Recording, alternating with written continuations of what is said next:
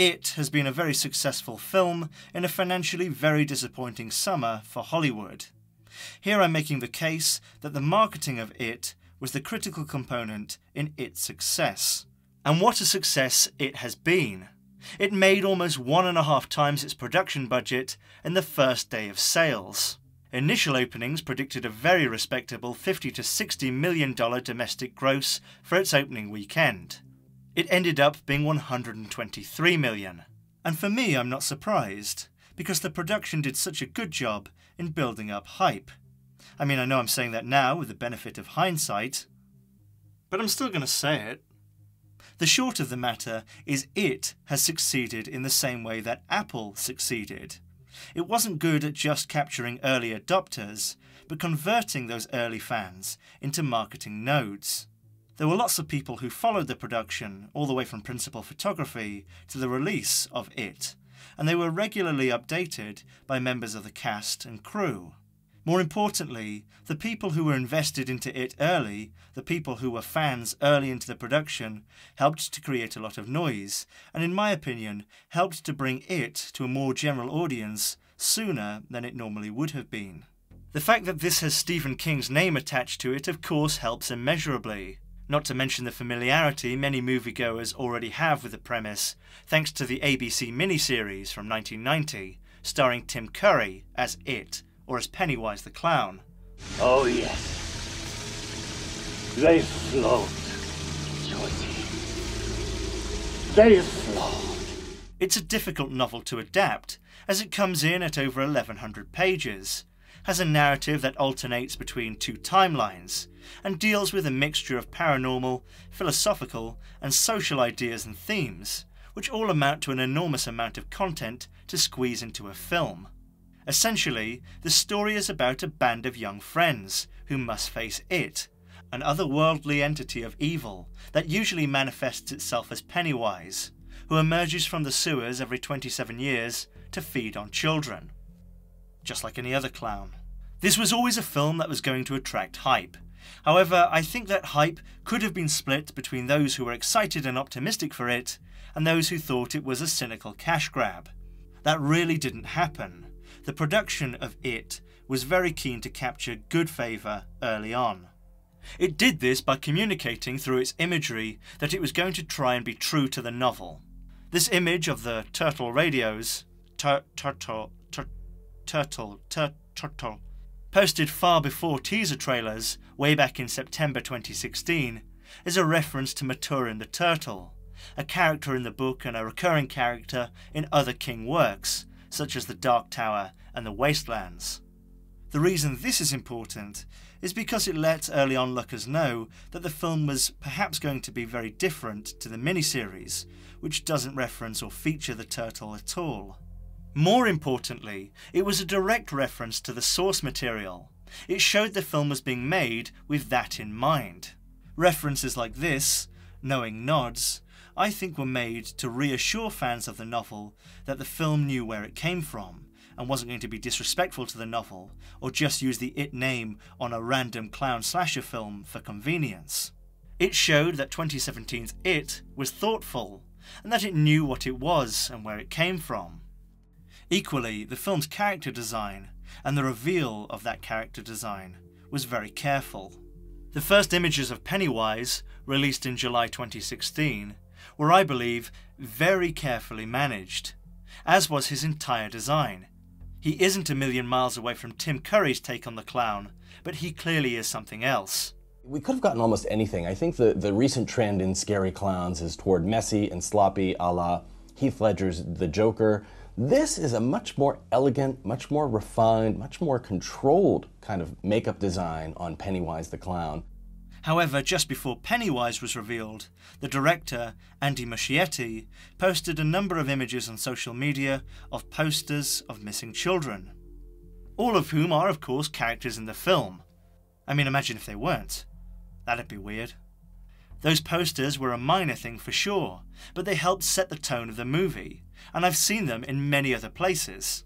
Later in the same month, Muschietti posted a few storyboard images, and a few images from the set.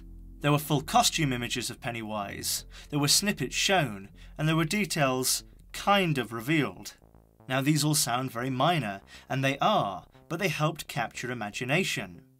What they did was they helped reveal a story that most people already knew. They helped reveal a story that probably everybody who was following the production from 2016 certainly already knew. But what they were really doing were revealing that this was the film you've been waiting for. This is the film you think it is and that you want. This is the film, these details are telling us, that you should be anticipating. It's a weighty horror film about it. How are you not hyped about this? According to the LA Times, New Line's test audiences were composed of at least 20% fans of the miniseries or the book. They knew it was important to bring those people on board. Now, if you possess any amount of common sense, this may sound very obvious, but how many reboots or remakes or adaptations have all of us seen where the filmmakers, or really the studios, really never cared about the fans of the original content? They did really well to get it right here. And maybe if the production did have a bigger budget, it wouldn't have been as important. But still, they didn't have a bigger budget. And it obviously was important to their strategy to gain and keep fans of both the novel and the miniseries. When you have multiple people from the cast and crew sharing images from the set or concept art, or bits of post on social media, when random people share that stuff on social media, and when you tease as well as this campaign did, you create buzz. It was, of course, a small buzz at first, and then the trailers started to drop in March, which was at the same time that Stephen King started tweeting about it. The core group of early followers helped to ignite hype in horrorphiles, and then they, in turn, helped to ignite hype in general moviegoers. The trailers were critically well received. They didn't look stupidly over the top or ham-fisted. They weren't tone deaf.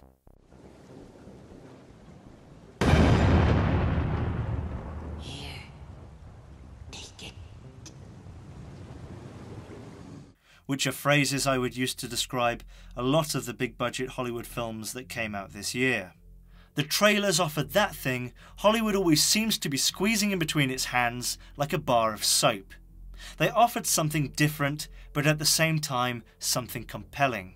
A conventional horror, some might argue, but with the unique selling point of being both from Stephen King and of having a monster that is instantly recognisable as being terrifying, even amongst those who've never heard of it. My own experience is that I have seen a lot of people talking about it over the last few months on social media and elsewhere. I've seen a lot of YouTubers who don't usually talk about movies talk about this one. Maybe not necessarily make a video about it, but talk about it all the same. Of course, the early marketing and the success of its trailers and promos whipped up an enormous amount of attention for a film of its budget. I think I should concede, however, that its lasting success, outside of its opening weekend, is no doubt assured because of its warm reception. Still, a little bit of guerrilla marketing couldn't have hurt.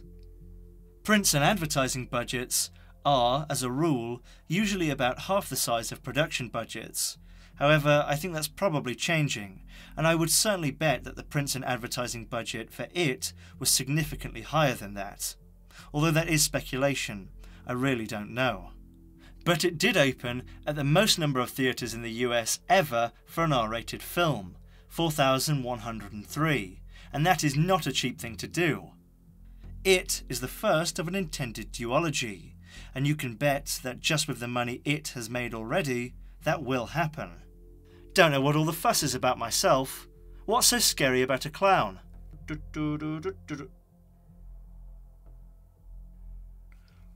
I'd love to know what you guys think about it. Did you follow its production from an early point? Did it live up to your expectations? And how do you feel about it generally as a movie? As ever, thank you very much for joining me. Don't forget to leave a like and subscribe if you're not already. And I'll see you next time, where I'll be discussing just how bad the summer was for Hollywood before it came along, and why. See you then. Yeah, Mike Hanlon said I had to go, said I had to get cleaned up. Hell yeah.